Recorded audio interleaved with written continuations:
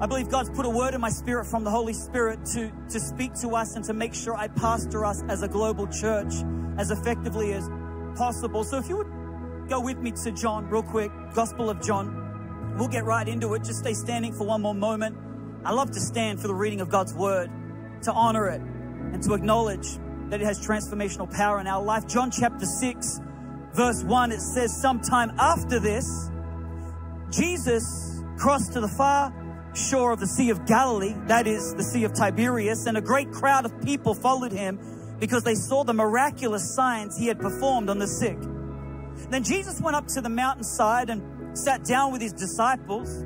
The Jewish Passover feast was near. When Jesus looked up and saw a great crowd coming toward him, he said to Philip, where shall we buy bread for these people to eat? He asked this only to test him, for he already had in mind what he was going to do. Philip answered him, 8 months' wages could not buy enough bread for each one to have a bite.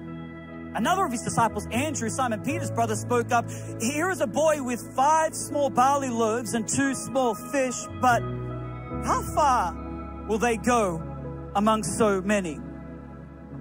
For this sudden series, we broke out our vision series in the midst of our summer series and calling it Spare No Expense. God gave me a word at the beginning of it, and the word was scrappy. Now this season is going to look a little scrappy. So I wanted to unpack that today, and I wanted to preach to you a sermon I'm entitling Scrappy Faith. Scrappy Faith. Anybody ready to get scrappy up in this church today? All right, well, if you are ready, then I want you to prepare your hearts. I want you to prepare your minds. I want you to find 5 people around you, the scrappiest looking person around you, and just, without offending them, just say, it's good to be scrappy with you. Would you do that real quick? It's good to get scrappy today. Amen. Every location. Come on. Come on, Honolulu. Come on, Chicago. Let's go, Oakland. Let's get scrappy. Oakland know how to get scrappy. So as I said last week, we launched into our vision series with a major announcement around the incredible opportunity that we have before us as a church to purchase our very first permanent location. Now let's just say we had varying responses of enthusiasm to that announcement. For instance, there are those that just clapped, that have been here from the start and have literally been praying for something like this for the last 9 years. And so when you're doing 9 years of set up, tear down, when church for you isn't just a nice little section of your day, that it is your whole day. For those that have some point in their last 9 years have said, this is harder than a work day, serving Jesus, you would be celebrating emphatically. There are others who I got to speak to literally last week that have been at VIVE just for a couple of weeks, brand new to VIVE, but are also just as excited to be at the start of something. Because, it's like we couldn't be there at the start. We didn't even know you existed. I wasn't even a Christian back then. But I'm so excited because they get to be at the start of a new chapter. You get to be at the origin story. And understandably, there are others that were hesitant to show their excitement because they're soberly aware of what it's going to take. It's like, I don't want to get too excited just yet, Pastor. We're not there yet. However, there was one person who didn't seem to like the announcement at all. It was fascinating to me to see on social media that someone had gone to the effort to set up a troll account and was literally trolling every single comment on the VIVE Church account. And unfortunately, my social media are way too fast. They just blocked this person way before I could respond, probably for the better. But honestly, I wish they hadn't, because I was wanting to amen everything they were trolling. In fact, they weren't that quick because I got a screenshot before they delete. I want to put the screenshot up. This was on the church Instagram account, and you can see, trust me, you can look it up. It's a fake troll account, but every person who commented some kind of excitement about the announcement said, Tanisha, who's in our San Jose campus, take your 401k, inheritance, savings, everything, give. Said it twice, just in case it wasn't clear. Alexia, give your retirement to Adam. Said it twice, just in case. Just literally comment after comment, trolling. And everyone was texting me, did you see this troll who's trolling the account? I'm like, Do you not see they're working for Jesus?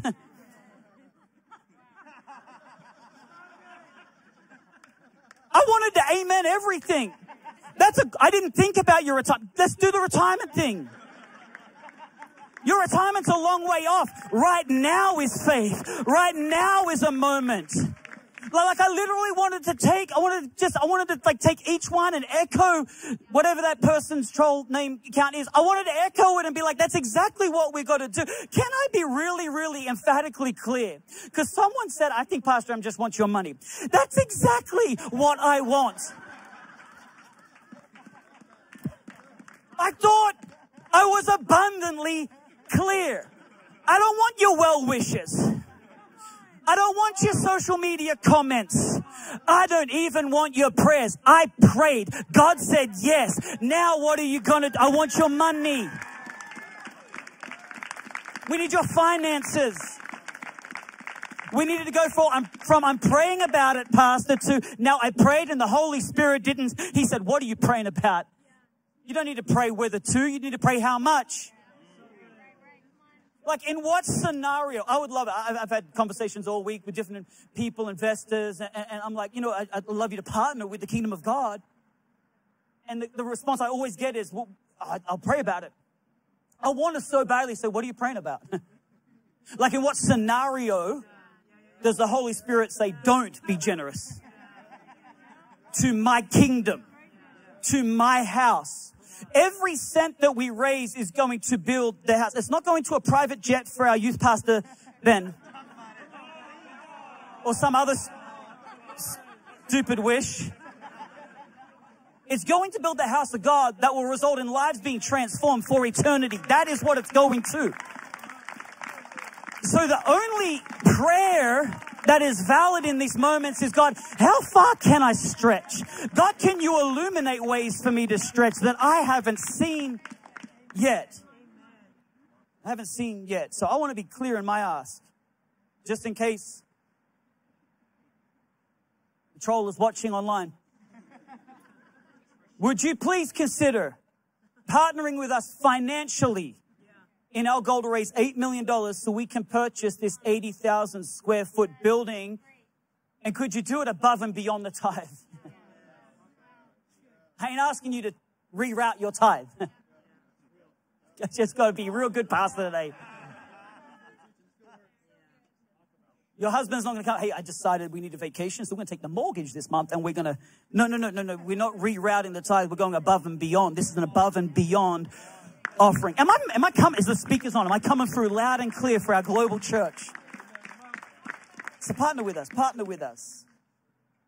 Permanent place, a place of transformation. And truthfully, I'm not one bit surprised by the opposition. In fact, you know what I've learned this week? I've learned that a lot of people have a really severe misunderstanding around what faith is, because I've received some pretty wild and theologically incorrect statements come into my inbox and into me even in person, statements that sound like faith, but actually are straight up false. And honestly, I've known for a long time that it's way more attractive to have a hyper faith talk than a practical faith walk. It's toxic within the church to just have this faith talk and to be able to spout these great faith-sounding vocabulary and words and apply scripture that actually has no action attached to it. In fact, what you're going to find all the way throughout scripture is more emphasis on the faith walk than the faith talk. That are you going to walk it out? What are you going to do as a result of this faith that's active in and through your life? And what I find is that sometimes we can speak faith, but never really have the practical application of it in my life. Which is honestly why I felt the Holy Spirit impressing on me to correctly pastor us as a global church today around what faith really is. So let me show you something, and I want to start in Hebrews, because here we possibly have one of the greatest and clearest articulations of what faith is. Hebrews 11:1. I'm going to read from the New Living Translation. It says, faith is the confidence that what we hope for will actually happen. It gives us assurance about things we cannot see. Now, what this passage does, and you're going to have to track with me, lean in, I want to teach you before I get really preaching today. I want to teach you what this passage is actually illuminating in one single sentence. It talks about both what is seen and what is unseen.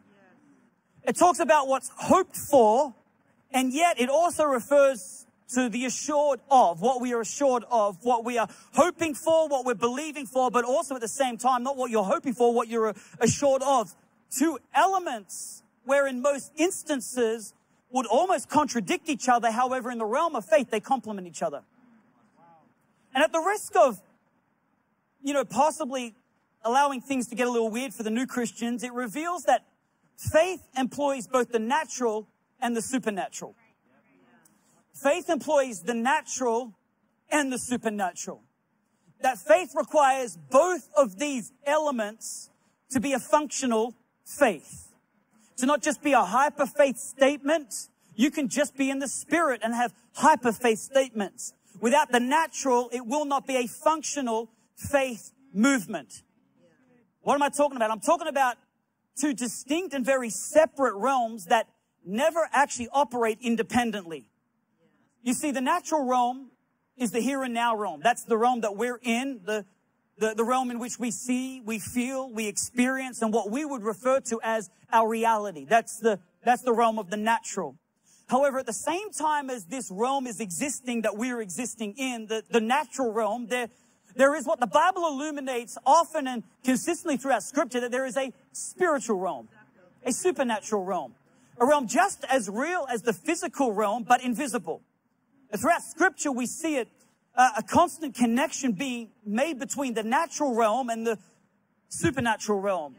That there is constant connections. Jesus emphasizes this more than anyone else in the Bible. We see Jesus teaches the disciples this in Matthew 16, where he says in verse 19, he says, I'll give you the keys of the kingdom of heaven. Whatever you bind on earth will be bound in heaven. Whatever you loose on earth will be loosed in heaven. Likewise, there's another section where Jesus is teaching the disciples. The disciples ask Jesus, how should we pray? And in a section of Scripture that we now know as the Lord's Prayer, what Jesus emphasizes is he emphasizes that we should pray God's will to be done on earth as it is in heaven.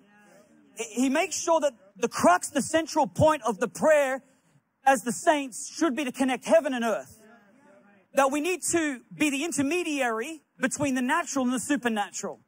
That our job as believers, as followers of Jesus Christ, those that are spiritually awakened to the reality of Jesus, need to understand that we have the connection between what's natural and what's supernatural. And believe it or not, this is one of our main jobs as the saints.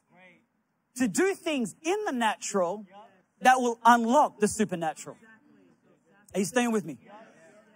To do things in the natural that will result in a supernatural unlocking. That's our job. Actually, one of our greatest jobs, every single job that you have, maybe you don't like the word job, every single, how can I say that? Because you're meant to be a soldier in the Lord's army. Every command from Christ, every commission, we like that one better. Every commission, we like that better. It's a great commission. Every commission from Christ involves us doing something in the natural to achieve a supernatural outcome. I'm glad 3 people are with me and convinced. I'm sure Honolulu are like, just amen, Pastor. We see it. We see. There is this interconnecting play between the realms that we exist in. That everything that happens in one realm does not happen independently of another realm, and vice versa. This can be kind of weird, almost hippie-seeming kind of stuff when I hear myself talk it out loud, but to understand it in your spirit, that I don't just exist on one dimension, that I don't just exist removed from a spiritual dynamic that's happening as a believer. I can check out if I want, but it doesn't make it less real. It doesn't make it less effective. It doesn't make it less important and powerful in our world when we realize that everything I do has a spiritual effect, good and bad. Good and bad. Like, you ever thought of the realm of addiction? Why addictions happen in people's lives? Because there's a spirit attached to that addiction. It's not just a physical habit. There is a spiritual, a spirit that's trying to keep you bound, is what Paul says. But be loosed in the name of Jesus. The Bible says, for whomever the Son sets free has set you free indeed. Therefore, now stay free. So in saying stay free, don't do the natural things that got you spiritually bound. Don't go looking at that stuff and expect to stay free. If you want to stay spiritually free, change your habits, your natural habits, your physical habits. There is a connection. It's not less spiritual to form healthy habits. There's an interplay.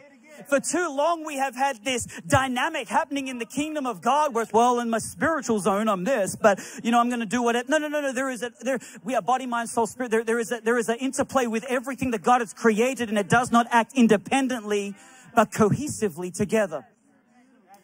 You with me? You with me up the back? Yeah. With me in Oakland. Come on.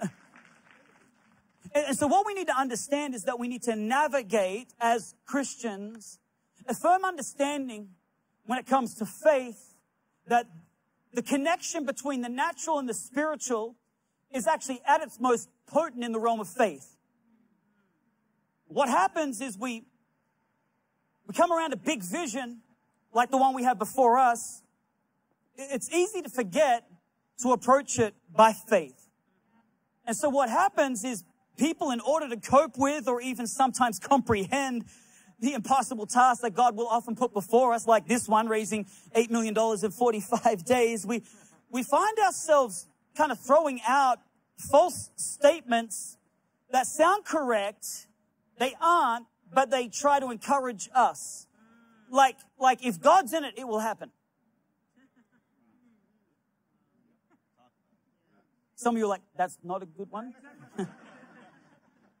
Like if God is in it, it will happen. In fact, this happened all the time to me when we were trying to church plant. We were youth pastors at the time, and I was trying to, go to different business leaders and raise money to support us going to another country to start a church. And at that time, I was working for a business guy, and I was part-time, selling cell phones for him in his shop. And I sat down for a meeting with him, a lunch meeting. I made sure I paid for the lunch too, just trying to, engage in the purpose of heaven. And I told him what we were about to do. Nobody knew yet, but we're about to go on this journey. We're going to go to America and we're going to plant a church. And I remember his face of shock. He was like, wow. And he didn't have words. The first thing that came out was, are you sure? I'm like, am I sure? Like I haven't debated this with God already? Like I haven't done fasting and prayer and said, God, are you sure? No, I'm sure. That's why I'm coming to you. He's like, what do you need from me? I said, I need money. You're a businessman. I don't need pastoring. I'm not asking for marriage advice. I'm asking for money. And he said, I'll pray about it. And I said, what does that mean? He said, you know what? I'll tell you this, though. If God's in it, it'll happen. I said, I already know God's in this. And I know what God can do. I'm not asking you to tell me I'm asking what will you do, okay? You see what this statement actually does, if God's in it, it will happen, is actually, we've got to be careful that we don't make statements of fate, not faith. There is a big difference between fate and faith. I want to make sure we walk together on this one. If I'm coming across savage, it's very intentional. That there is a major, fate is rooted in a Greek mythological style of celestial divination. That's what fate is. That if the planets align and the situations, then the outcome will show that it was purposed all along.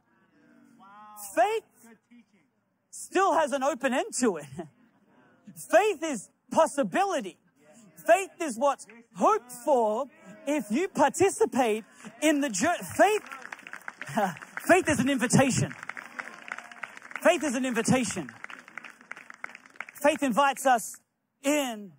Faith will remove me from any responsibility. That's what faith does. Because if it's up to fate, whether I participate or not, it'll happen if it was meant to be. If it was meant to be. So people throw out this, if God's in it, it'll happen, as an excuse to not participate at all. But they're missing the fact that you're actually bypassing faith. See, faith is a declaration. Faith employs my creativity and draws on my resources that I have available to me so that God will do something miraculous through them. That's faith. There's a difference between a fake and a functional faith. And trust me, from my experience, faith is way more scrappy than elegant because it requires you to be a part of it. That wasn't a compliment.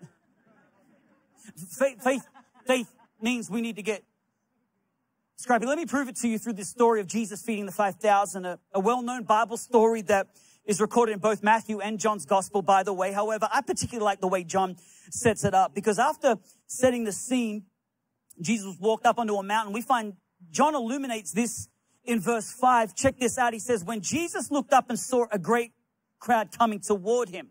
So Jesus just gone across the lake. He's perched himself up on a hillside, and then to his surprise, there's a great crowd coming. Sees them off in the distance. They're not already there. They're on their way. And he says, Philip, where shall we buy bread for all these people to eat? He asked this only to test him, for he already knew, he already had in mind what he was going to do. Now, traditionally what we do, and I'm going to guarantee that at least 98% of us have heard sermon or four from this passage. However, we often approach this passage really from one angle. We approach it as a story of Jesus, how he's going to use the disciples to feed the large crowd and do an impossible task.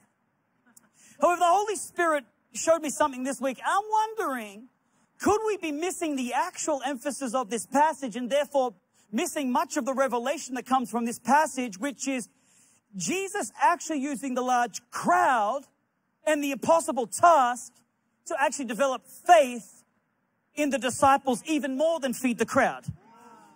I know we love to approach it from God just saw the need and he found a way to meet the need, because Jesus is compassionate and Jesus loves people, and Jesus is just always, wherever he goes, looking for needs to meet. If that was the truth, by the way, Jesus would have stopped and never made his way through the crowd. Every crowd that there was one time where Jesus walked into Jairus' house, and they said there were so many people. You know, the one where the woman with the issue of blood reaches out and touches him? There were people pushing up against him. Do you think they were just crowding around to hear? They had needs. They had toothaches, they had foot aches, they had back aches, they had all these kinds of needs. And like, Jesus. If Jesus was just looking for an opportunity to do a miracle, he wouldn't make it 1 foot. But more than looking for a need to fill, he looked for a need to develop the saints. He doesn't just look for a need to fill. God can fill every need. He shall supply all my needs according to his riches and glory. God can supply. He's got ample supply. But he doesn't look for a need to fill. He looks for a need to develop the disciples. In fact, coming from this angle is way more consistent with the rest of Scripture in the 3 years that Jesus was on the earth ministering, where he was trying to develop 12 disciples who would carry this on after he ascended. So it wasn't like he's just going to take a break from developing the disciples, just say, oh, I see a need coming, I better fill this. I know what I'm going to do. I'll just, just trick the disciples. No, he wasn't trying to trick the disciples. He was trying to get them to see something. See something. The crowd just provided a perfect opportunity to develop faith. To develop faith. So he sees the crowd and he turns to the disciples. Where shall we buy bread for these people to eat? This week I confronted a notion on my social media that I've heard so much in ministry, that if it's God's will, it's God's bill. That's the same as, if God's in it, it will happen. A more poetic way that people throw at you every time you're trying to raise money. If it's God's will, it's God's bill, brother. And that ain't true. At least it's not in this case. He literally says, where are we going to buy? Where are we going to buy it?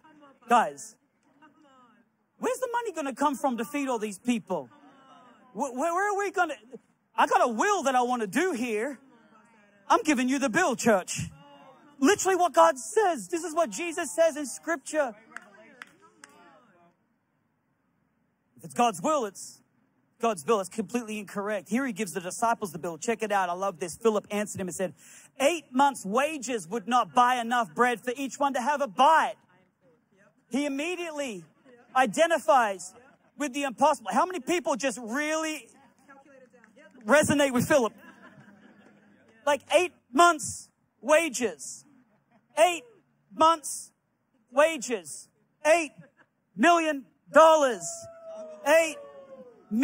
Whether it's 8 months' wages or $8 million, how many people know the gap always gets the attention? The gap will always get the attention in the situation where faith needs to be present. Like every time God presents us with an opportunity to step out with faith, it's gap that gets the attention. Don't get me wrong. Don't get me wrong, whether it doesn't matter how big or how small the gap is. Jesus wasn't trying to get them to look at the gap. He was trying to get them to look at what they got. That's the intention of Jesus. Even in this vision, God is not trying to intimidate you with the gap. He's trying to stir your faith to see what you've got, church. What we've got together. What we've got to move by faith. Which is why I like what Andrew did. He check it out. He chimes in and reveals what he's got. In verse 8, he says, and another of his disciples, Andrew, Simon Peter's brother, he spoke up. Here is a boy with 5 small barley loaves and 2 small fish. But how far will they go among so many? He starts out with looking for what he's got, but then he compared what he's got against the gap. Look what we got. But look at the gap. Oh, look what I got. But look at the gap. And I do like this because right here is where we see the disciples get scrappy because truthfully, they themselves didn't have anything. Like they were literally had nothing. But they didn't let their nothing stop them from looking.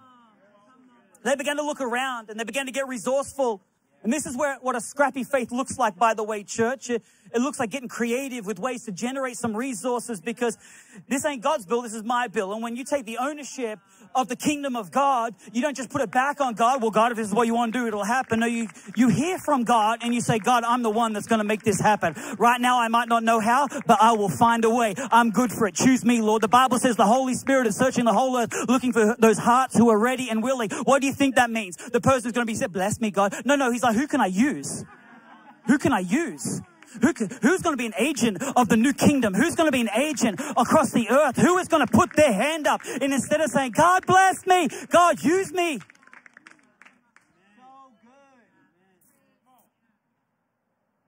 Get creative.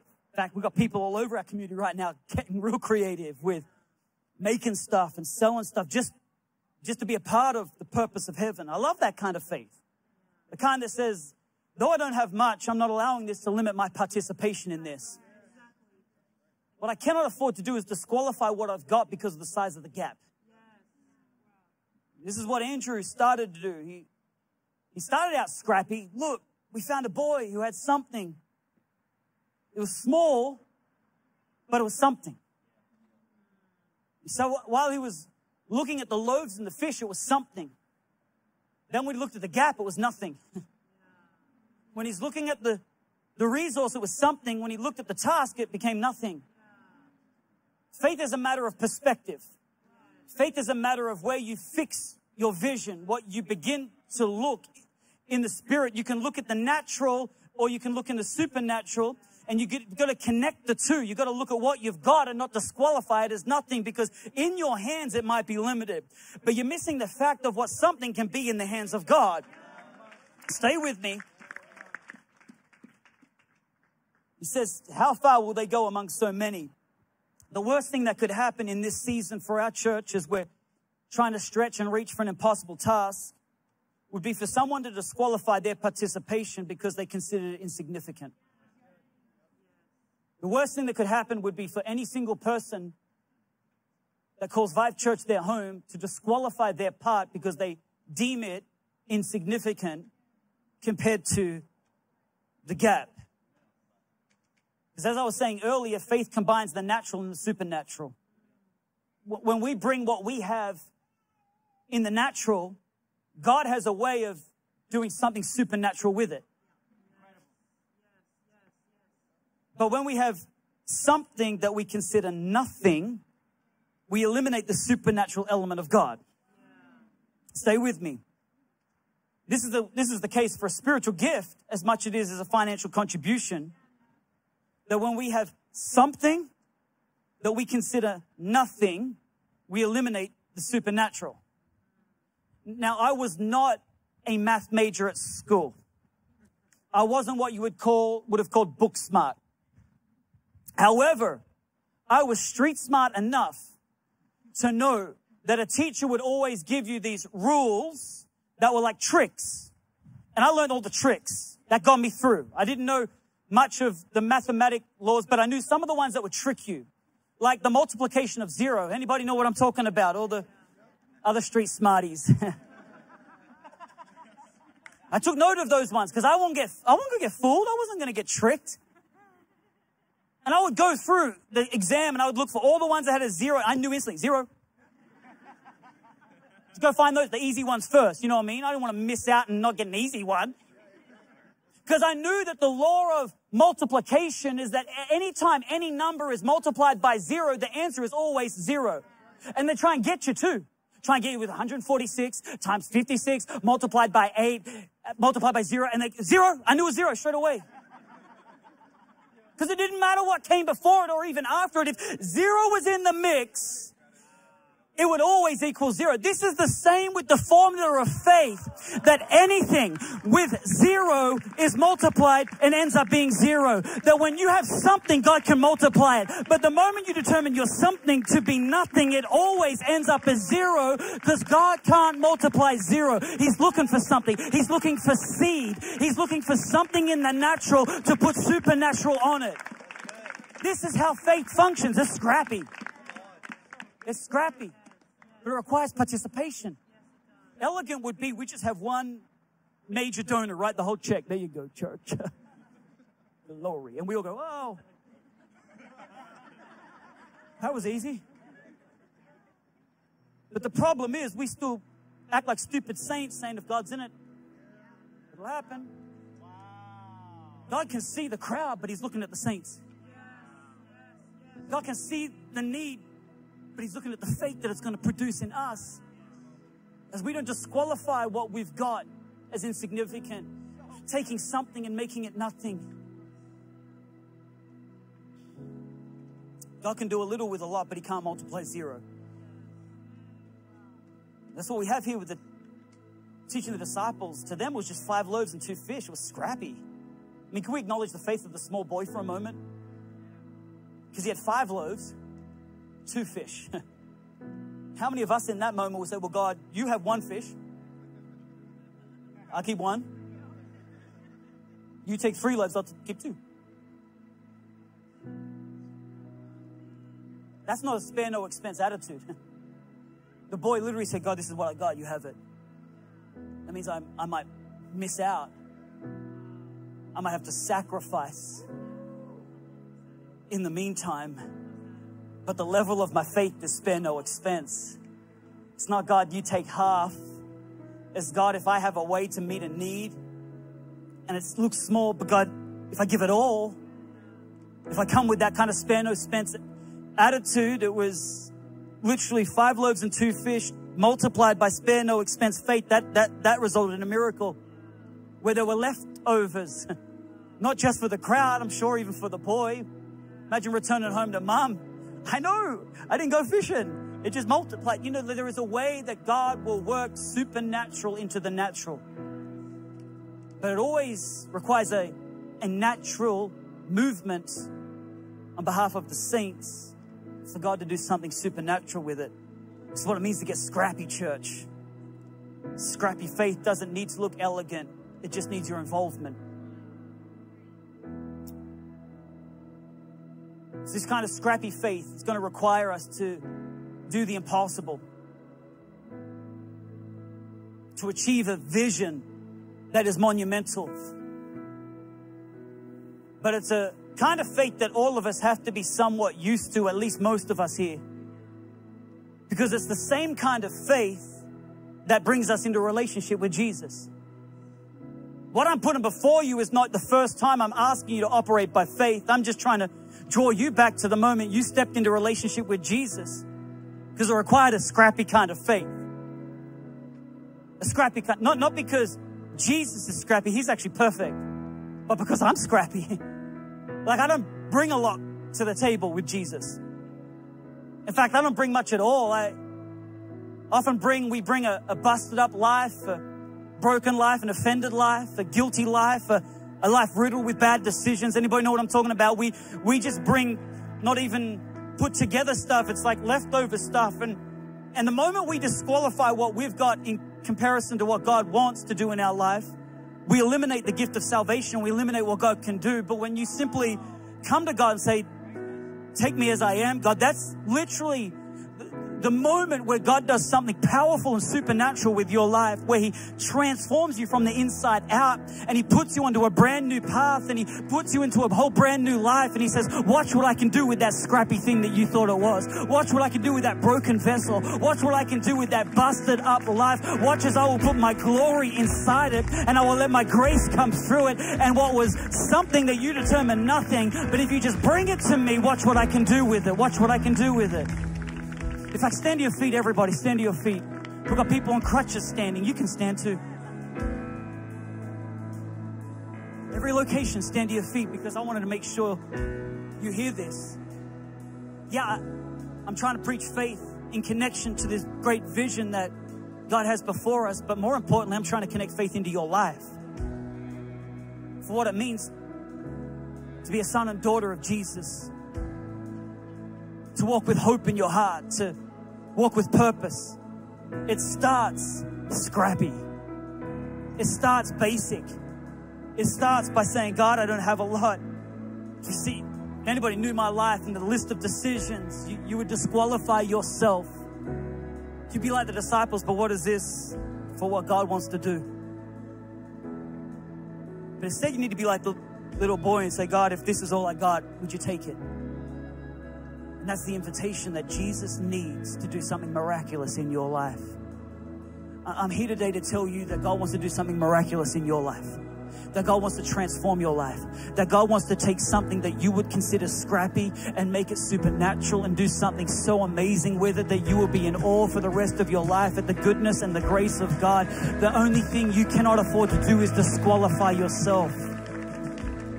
Don't disqualify yourself. Don't take something and consider it nothing. Say, God, what I got, I give to you. In fact, I want to do this across every location around the world right now. I want to pray for those that today are recognizing, I need Jesus. I thought I had to have a put together faith. I thought I had to have my life presentable for Jesus to accept me. But you're telling me that Jesus will take me as I am. That's exactly what I'm telling you. That God just wants to take you just as you are, jacked up, messed up, crooked, broken, history that you're ashamed of, life that you're afraid of, all these things. God says, just bring it and watch what I can do with it. Just come as you are, come as you are. So I want to pray for some people today. I'm not going to embarrass people. I just want to pray for you. I want to help you make that prayer your prayer. To say, Jesus, I know I need you in my life. And I haven't had the boldness to pray the prayer of salvation. Pray the prayer to make you Lord, but today I want to pray that prayer. So maybe you could do something with me across every location around the world right now. If you would just, right where you are, close your eyes.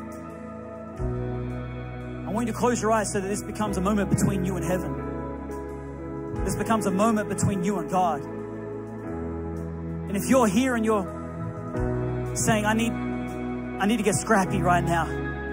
I need to get scrappy with my faith. I thought I had put my life together to come to God, but you're telling me God wants me just as I am, then I need to get scrappy with this. And I want to pray for some people that want to extend their faith today and acknowledge, I need Jesus. And I'm going to pray for you. So with every head bowed and every eye closed, all over the world right now, whatever location you're in and you're acknowledging, I need Jesus today, Pastor, pray for me. Then right where you are, you're saying, I want to be a part of this prayer. Just give me a little wave so I know and you campus pastors know who we're praying for.